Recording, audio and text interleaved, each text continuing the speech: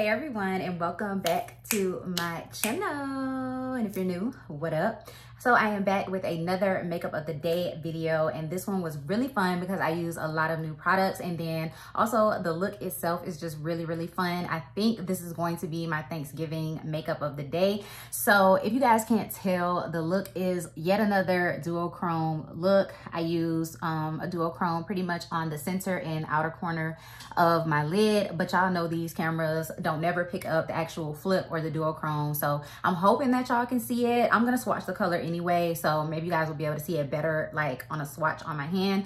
But yeah, another duochrome because I've just been obsessed with them, and the look was just really fun for me to create. Like I said, I use a lot of new products. I did use some of the new things that I got in my most recent Sephora haul. So not the one that I did a video on, it was another one that I posted in my community tab. I have not done a haul for that one because it was just a few things. So I really didn't feel the need to do a full haul, but I pretty much used almost everything from that order on my face today. So you guys are gonna be getting basically a little rundown of how I did my face for today's makeup look. So if you guys wanna see everything that I use for today's makeup of the day, then just keep on watching. So I'm actually gonna start with the complexion first. We'll come to the eyes. We will get to the eyes, but I wanna do complexion first because a lot of the items that I ordered in that Sephora order were complexion products. And y'all know in my first Sephora order, it was a lot of complexion products because I just really wanted to up my foundation, concealer, powder game. Like I really wanted some luxury products, some higher end luxury products. So that's kind of the bag that I've been in lately. So the first thing I have here is a product that I've seen quite a few people saying that they do not know how to use. And when I looked at this product and I thought about purchasing it, I went into it with every intentions of using it as an actual primer. I know that you can use this as a foundation. You can use this as a touch-up powder product. You can use this to blot and things like that, but I just had no intentions of doing that because once my face is done like this, I really don't like putting things on top of my complexion, not even powder. Like I don't even like touching up with powder just because I feel like it just doesn't make the makeup look like how it looked when you first applied it. Like it kind of disrupts it and it doesn't look as good as it did like after you finished it and everything. But anywho, this is the Danessa Myricks Universal Yummy Skin Blurring Balm Powder. Long ass name, but this is in Universal because I got the like translucent shade that I feel like is supposed to be used as a primer. And you guys can actually see that I used it for the first time today because there's only one little scoop in here. I did use the little spatula that it comes with. I sprayed this with some alcohol before I dipped it in there, and that's how I'm gonna use this product every time I use it. I'm gonna spray this with alcohol and then proceed to go in there. This is a very interesting product. It is very emollient and slick feeling on the skin. Like it almost feels as if you are applying Vaseline to your skin, and it does not dry down. So like literally, if you're not into, you know, your face feeling kind of greasy or slimy or like Vaseline, like if you put Vaseline on your face, if you're not into that, then I know that you would not like this. But and it also doesn't dry down, so it stays kind of like that creamy emollient feel on your skin until you go in with your foundation and products and everything like that. So I was kind of weary because I was like, when is this gonna sink into my skin? When is it gonna dry down? I sat with this product on my skin for like 5-10 minutes and it never dried down. So I just went ahead and put my foundation on top of it and proceeded to do the rest of my face like normal, and my face came out like how it always does. So this did not affect the application of all of the products that I put on top of it. It just feels weird. So definitely keep that in mind if you're going to buy this product. But yes, I use it as a primer, and I definitely think it's very blurring. So my pores are the biggest in here, and I definitely think that it is a very blurring type of product. That's what I wanted to use it for. So yes, interesting, but I like it. So then y'all know I got the Dior Backstage Face and Body Foundation. I've been having a time with Dior and their complexion products. Let me tell you, I've been having a time with them, okay? So this is in the shade 6N. This is darker than my complexion, but y'all can't even tell right now, can y'all? Y'all can't even tell that this foundation is super dark on my skin. So for that reason, I'm not taking it back. I'm not even finna waste my time going to Sephora. If I can make it work and make it look good and make it look like it's not even a different shade than my skin, then I'm just gonna keep it. Forget it. I'm just going to keep the product. So I really need the shade 5 in for it to be a match before I do my whole face. But listen, I don't care. Anywho, this is a really nice foundation. I like how liquidy it is, but when it sits on the skin, it dries down to almost like a powder finish. So I really do like this foundation. So looking at the box, the claims of this foundation is that it's supposed to be an ultra buildable coverage with second skin finish. So I use about the equivalent of 2 pumps of a regular foundation. When I squeeze this onto my hand, I use about 2 pumps. And like I said, it gave me more of a medium finish, but the claims of this says that its versatile texture offers an array of finishes from fresh and natural with 1 layer to a sophisticated couture look in 3 layers. So you're supposed to be able to build this up. Yeah, this is supposed to be more of a buildable coverage. I actually like that. I like that you can do whatever you want with this foundation because most foundations are not like that unless you add like your moisturizer or an oil to it. So I actually like that they give you options with this foundation. And it says that it's supposed to be extreme condition proof. So the formula resists workout sessions, water, extreme temperatures, and humid environments. Yeah, we'll see about all that. I don't know about all that, but I don't know. We'll see. We'll see how it wears because I have seen people say that this is a great long wearing foundation, transfer proof foundation, and they don't get super oily when they're wearing it. So we shall see. And then it also says, enriched with beauty enhancing pigments, the formula fuses with skin that glows for a perfect natural complexion in real life and through the camera lens. I mean, they ain't lying about that part because you know what I'm saying? The foundation looks good. Like you literally can't tell where my skin starts and my foundation ends. So I'm not even going to hold them with that one. They did good with that part, okay? Because yeah, and let's not negate the fact that this doesn't even match me 100%. So imagine if I had like the perfect match for this foundation. Anywho, we've been talking about that foundation for long enough. So now we're going to move on. I did go ahead and cream contour finally with my NARS Laguna Bronzing Cream. So I used it for the first time today. This is what she looks like. I used it with this small little brush from Morphe, just dipped it in there and then I applied it to my skin. This is super nice. This reminds me a lot of like the ABH cream bronzer. It reminds me of the Huda cream bronzer. It's a very, very creamy, easy to blend finish, and it looks very natural on the skin. So it's not super, super harsh or pigmented or anything like that. I feel like it looks very, very natural. And like I said, it's easy to blend. So great cream contour. You can't go wrong with it. Okay, so then I finally did my cream blush. This is the one from Fenty. So I like this cream blush, but it's not my favorite formula. It's definitely not my favorite formula. I feel like I have to build this up on itself a bit too much. Like I feel like the coverage of these blushes is very sheer. So I don't know. And I did use like more of a dense type of brush to stipple this on my face. So I used one of these brushes. I only used this side today. So I dipped into it and I put it on my face. And I don't know, I just felt like I had to build on it too much because the pigment just wasn't like more of a thicker pigment, which is what I'm used to with my cream blushes. So I'm not in love with this, but this was only my first time using it. So maybe I'll have to keep trying it out. We'll see. For my powder blush, I actually use one that I really, really like. And this is from MAC. And this is their Frost Powder Blush in Format. So Format is a nice warm brown color. It has a heavy, heavy sheen to it. So like when I turn to the side, all of this glow that you guys are seeing is not my highlight because I only put my highlight up here. So all of this right here that you guys are seeing is from this blush. So it is seriously a satin finish. And when you turn your head, it definitely gives off that like super, super shiny type of finish, but you guys can clearly see the color. So it's definitely a super warm, kind of terracotta, orangey type of color, which is what I love. And I feel like it goes with so many different looks because it just kind of looks like a natural warmth to my skin. So this is a really pretty blush and I really like the formula of like the satin sheen glow that it gives, especially for the holidays. Okay, so the highlighter that I use, this is the Makeup Revolution X the Plastic Boy Gary Thompson highlight. This pen is freaking massive, but this is the highlight that I put like mostly up here and then that you see on my nose and my chin and my cupid's bow and everything. This is the highlight that I use. I really enjoy this highlight. It is on the darker side, so I kind of have to be a little bit careful with this one or it'll kind of look like a stripe on my face because it's darker than my skin tone, but you cannot deny the intensity of the highlight. I mean, look how the light catches it, and then it's so pretty. The color is definitely pretty, definitely brown girl friendly. We love that. So he did a really good job on this collab.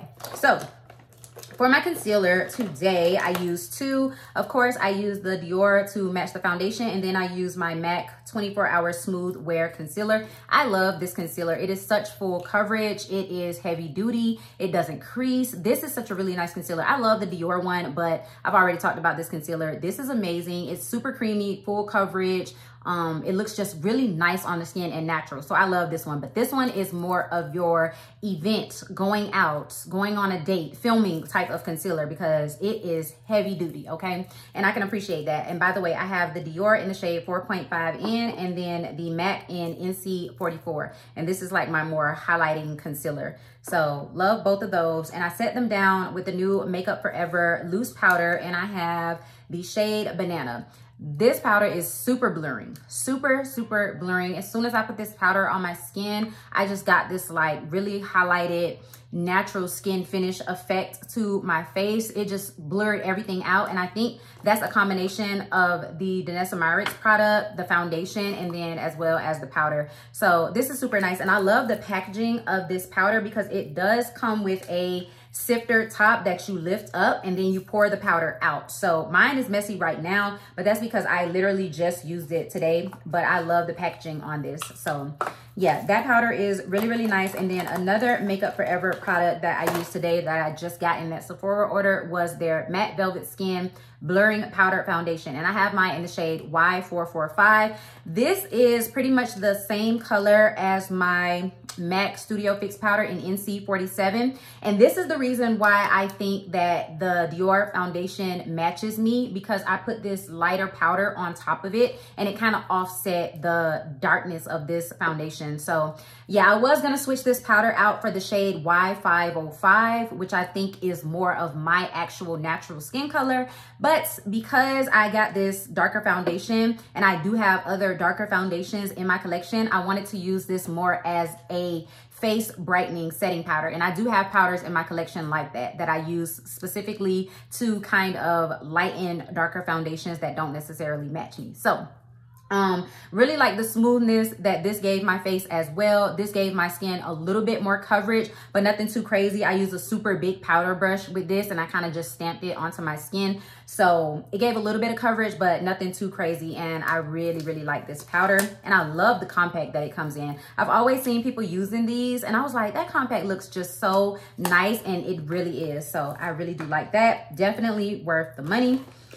For bronzer, I use my Goody Sephora bronzer in Ibiza. Love this color. This is always such a great color for me. It just works all times of the year. During the summer, I can build it up so that it's super deep. And then during the winter, I can go a little bit lighter on it, as well as use it on my body to kind of match my face to my body. And it just always looks good. So always love that bronzer. So I think the last thing before we get into eyes. Oh yeah, by the way, I forgot to tell you guys. The Makeup Forever loose powder also comes with its own puff. So you guys see how it says Makeup Forever, and it comes with one of these little puffs for you to be able to dip the powder in. I did not use this today, which I should have, but I was kind of just not thinking about it. But I love the fact that they give you that, because that powder is a little pretty penny. So the fact that they give you a puff with it is like a really nice touch. It makes me want to repurchase it. You know what I'm saying? But for my lips today, I thought about putting a gloss on top of this lip combo, and I don't know, I probably still will. Let's see. This is the Juvia's Place Gloss in Oasis. Let's see how this would look on top. Y'all know I love me a good gloss, and this right here just set the look. Y'all know I love me a good gloss. This just set the look off. I put this in the bag to use for my makeup of the day, but I was like, okay, the matte lip is giving, but then I just saw it in the bag and I was like, let me put this on. This is a really nice gloss. This is from their Nubian collection, if I'm not mistaken. I can't remember what it's called, but Yeah, it's from that collection. I actually used one of those lipsticks today. So I lined my lips with a dark brown lip liner from Milani. This is in the shade Rich Cocoa. And then I used one of those Juvia's Place lipsticks from the Nubian collection. I think that's what it's called. And this is in the shade Nile. And this is a really unique lipstick color to my collection because as you guys can see, it's like this really warm, I don't know, like orangey brown color. It is like super, super unique to my collection. So I lined my lips. I put this all around my lips and then I went in and lightened the color with my Too Faced Lady Bold lipstick in the shade Brave. Y'all know this is like my mixing lipstick because it's super duper light. So I use it to basically mix in with other lipsticks that I feel like need a little bit of mixing. So that's what the color of it looks like. And it's so pretty. I just put this in the center. And this was all I had on my lips before I put the gloss over the top. But I think it looks so good with the gloss, like super, super good. Anywho, for the eyes, let's get into the eyes. So for my base, I use this ColourPop Cream Gel Color. And this is so old, y'all. This is so old. This is from the Carucci collab. And how many years ago was the Carucci collab? I don't care, but this is in the shade Nuts and it's still super, super creamy. I used it with one of those little cheap eyeshadow brushes that you can get from the dollar store. It's not a brush. It's like the little cheap applicator sponges that you can get. I use that to apply this little cream liner. So as you guys can see, I dug in there because there's no way I would be able to get my fingers or my nails into this pot. So this is what I use as my eyeshadow base. And then I use the Makeup Revolution X Gary Thompson, the Plastic Boy eyeshadow palette. And this is stunning. This is such a beautiful palette. I love the array of colors. I love all of these transition and crease and outer corner shades. I love that it comes with the black. And then this is a full row of shimmers. So I use this color, this color, this color, this color, and then this color right here. I use all of those on my eyes today for my crease, my inner corner highlight, my brow bone highlight, my outer corner, my liner. Like I use all of those colors for my crease and everything. And then for my actual lid, I went in with Pat McGrath because y'all know I can't do a makeup of the day now without using Pat McGrath because I love my Pat McGrath palettes now. I have just been digging into them. So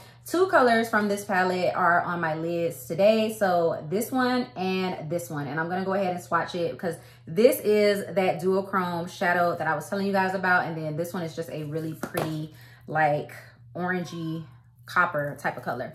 So this is the duochrome and I'm not sure, so you can kind of see it when it turns this way, but cameras do not do a good job at showing duochromes. You can kind of see it right there. And then the copper is just a regular orangey copper color. It's not a duochrome or anything. Let me see if I can show it to y'all in the palette. So you can kind of see the duochrome shift in the mirror right there. It's super pretty, but those are the 2 colors that are actually on my lid from this palette. And it is so pretty. I love this eye look. This is so stunning to me. And I think this is a perfect warm Thanksgiving type of makeup look. So for my eyeliner, I did use my ColourPop Cream Gel Liner in the shade Macrame. And that's the little like hint of gold that you guys see inside of my waterline. So that's what I use. And then to set everything, I just sprayed my face with my Charlotte Tilbury Airbrush Flawless Setting Spray because this is what I have been using. I have been addicted to this stuff. I don't know, it just, like my face be sitting after I use this. Like it just be sitting. So that's everything for my makeup of the day, you guys. I was like really happy to use these products today and show them to you guys. I think my makeup looks fire as always. As always, these products are so good. Like I'm just really happy with everything. So yeah, like I said in my last video, if you guys did not watch my Shop My Stash, definitely go and look at my Shop My Stash because some of these items I did pull for my Shop My Stash so that I can use them for the rest of the year. So definitely you will be seeing them in more makeup of the day videos because I will be using these products for the rest of the year. But yeah, that is literally everything that I have to show you guys. If you like this video, go ahead and give it a big thumbs up. Leave me a comment down below. Let me know if you enjoyed it. If you're new, thank you so much for watching. You should definitely go ahead and hit that subscribe button. Join the Fragrance and Beauty Army as well as that bell notification so that you can be notified every single time that I upload a video. And I'll see you guys in my next one. Peace.